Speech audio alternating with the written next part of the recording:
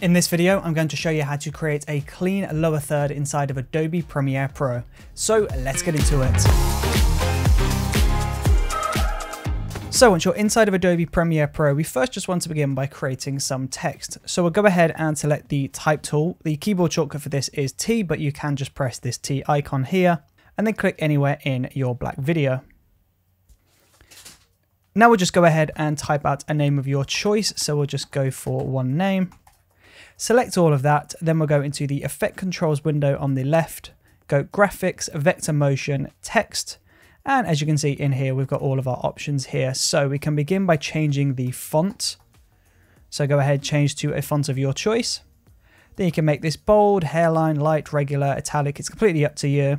And you can change the size of this. I'd recommend making this larger than you need to begin with. So we'll make this full screen and then we'll scale this down later on. So we'll make this quite large text, something like this. And of course, then you can go ahead and change the fill color if you wanted to by selecting this box. I'm going to keep it as white though for now. And then once you're happy with the look of that, you can just close this down. We'll go back to our normal selection tool and we'll just move this in towards the middle somewhere. So somewhere around here. Now I'm going to go ahead and create another layer of text. So we'll go T, create another text here, and we'll type out our subtitle. Then we'll select all of that to go back into our text, and we'll change the size of this down like this. Then once you're happy with the look of that, you can just exit out of there, go back to our selection tool, and just move this up below the first title.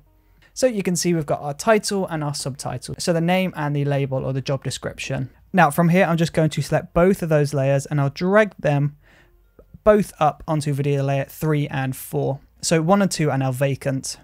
So from here, we need to go ahead and create a color matte. So we'll go into the project window. We'll go onto the new item button and select color matte. Or alternatively, you can just select anywhere in the project tab, right click, new item, color matte. Press OK on this, and then we'll just go ahead and change the color to a color of your choice. So I'm going to select a nice blue. We'll press OK, and drag that onto video layer 1. So as you can see at the moment, this is a full screen blue video. But if we go into the effect controls, go motion, we go scale. If we unlink uniform scale, so we'll deselect that, you can see we can actually change the scale height down on its own, independent to the scale width, which is really awesome and really handy. So we're just going to first begin by framing up this box on the name.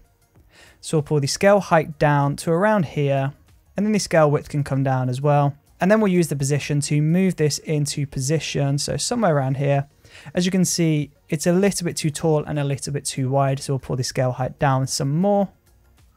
So around there, then the scale width can come down a bit as well. So somewhere around there.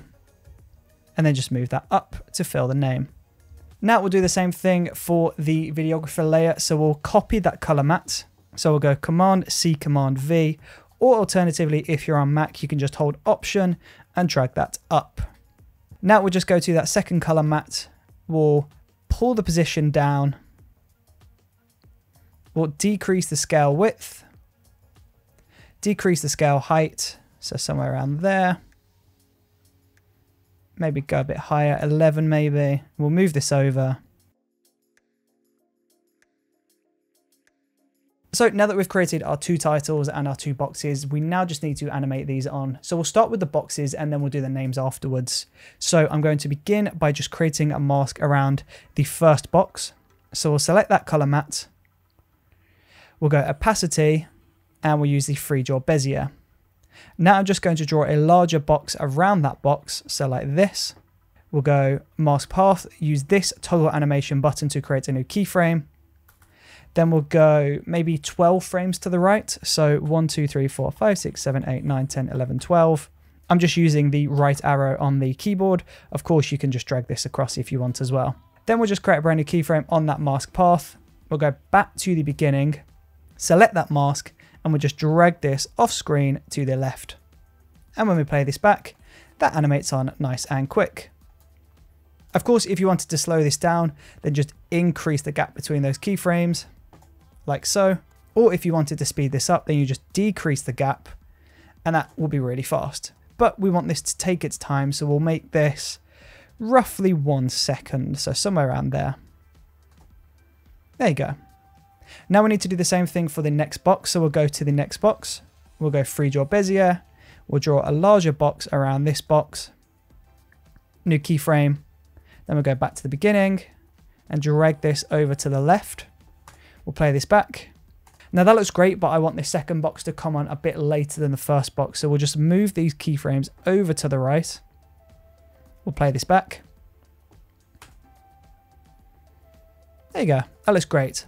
Now in my example, you can see this isn't straight, and therefore when the box animates on, this isn't straight as well. So if this is the case in your example, then just hover over the second keyframe and just straighten that out. Then go back to the first keyframe, hover over the exact area where the keyframe is, so here. And then again, just move that, straighten that up. And when you play this back, that should now be straight. So now that we've got these boxes animated, we now need to move on to the titles. And I'm just going to do that same type of animation. So I'm going to go onto that first color matte, that first box. We'll copy the opacity. Copying the opacity copies the mask. Then we'll go onto the name, go back to the beginning, and we'll paste that. So to copy, you go Control or Command C. And then to paste, you go Command or Control V. There you go. Now, of course, if you want to make any alterations, then you can just do so by going into those keyframes, moving them over, like so. But once you're happy with that, we'll go onto the color matte on video layer 2. We'll copy the opacity there, go to our videographer layer, paste that on, and there you go. Now, the title comes on a bit too soon, so we'll just budge those keyframes over. Play this back. That looks great. They're still a bit far, so we'll push that over to the right again. There you go. I'm going to slow this down though, so I'm just going to increase the gap between those keyframes. And when we play this back, that looks great. So there you go. We've created our lower third, but at the moment it's just in the middle of our video. And if we had footage here, it would just be in the way. So in order to collapse this down into the corner, we're just going to highlight all 4 of those layers, right click, nest. We can rename this to lower third. That collapses everything down into one layer. And then we'll just go into motion and we'll pull the scale down, pull the position down to the bottom left. And then when we play this back, you can see our lower third is effectively now animating into the corner of the video. And the great news is if we double click this nested sequence, you can see all 4 of those original layers are there. And if we make any amendments, so let's say we want to change the color from blue to orange, and when we go back to our main sequence, you can see we've now got this really effective, but really simple to create lower third inside of Adobe Premiere Pro. So thank you ever so much for watching this video. I really do appreciate your support, and hopefully I will see you on the next video. See you there.